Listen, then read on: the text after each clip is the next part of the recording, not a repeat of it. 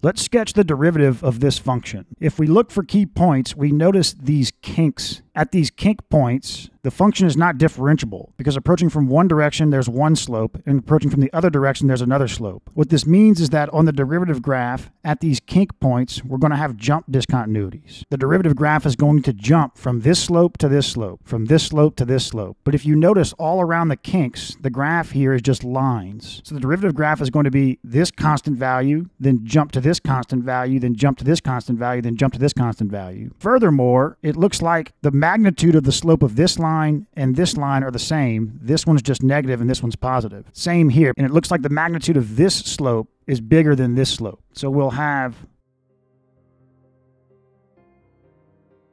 And what we're going to do is we're going to put open circles at these kink points because there is no value of the derivative at the kink points. The derivative doesn't exist at the kink points. And that's the graph of the derivative.